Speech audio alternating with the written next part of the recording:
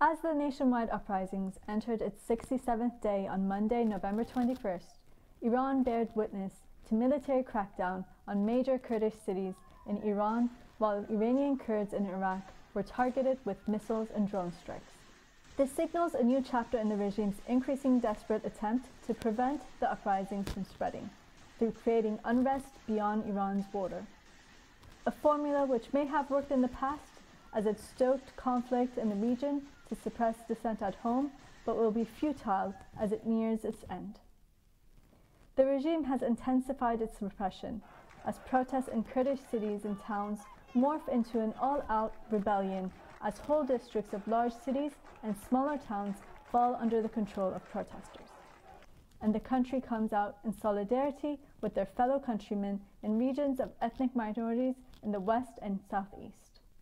Many cities in Iran have been the scene of protests by people and students in support of the protests in Mujahedin and other cities throughout the Kurdish region. In Tehran, people in Janatabad district came to the streets with chants of death to the dictator and death to Khamenei. In Andisha district, groups of protesters torched a base of the IRGC paramilitary Basij using Molotov cocktails. In Chitgar district, protesters expressed national solidarity with chants of Mahabad and Kurdistan, "You are the pride of Iran." In Quds city, Qaleh Hassan Khan, west of Tehran, locals have established control over the streets with roadblocks that they've created. In Bandar Abbas in southern Iran, protesters took to the streets with chants of death to the dictator. In Mashhad, northeast Iran, a team of young protesters attacked an IRGC paramilitary Basij base using Molotov cocktails. In Qazvin, northwest Iran, protesters marched against the regime, supporting the brave people of Javanrud. In Borazjan, southern Iran, people set ablaze the office of the regime's local Majlis representative, one of the 227 who had joined the call for the execution of protest detainees. While in Bushehr, regime security forces fired tear gas as protesters rallied outside the regime's provincial governor's office. In Marvdasht, south-central Iran, the funeral of Arman Emadi, a protester killed by the regime's security forces, turned into protest as mourners chanted, "We will resist to the end, and we will fight and take back Iran."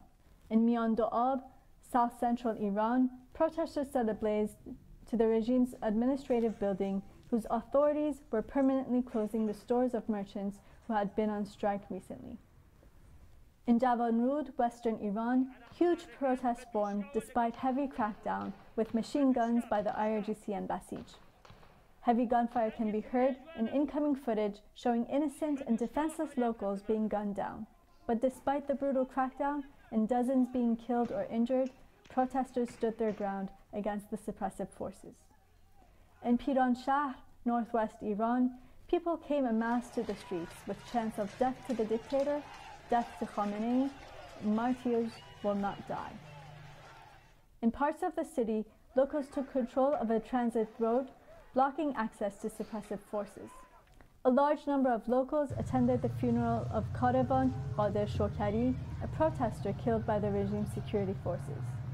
In Sanandaj, students of the Kurdistan University of Medical Sciences, chanting "Death to the Dictator," took to the streets.